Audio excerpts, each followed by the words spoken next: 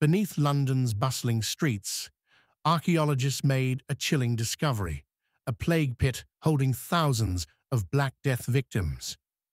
In 2013, the Crossrail project unearthed 3,500 skeletons buried hastily during the 1348 outbreak that devastated the city.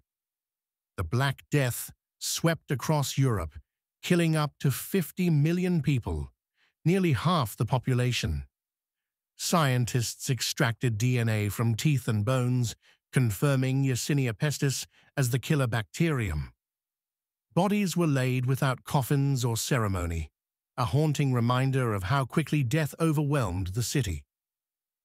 Genetic sequencing revealed how the medieval strain evolved, offering new insight into pandemics past and present.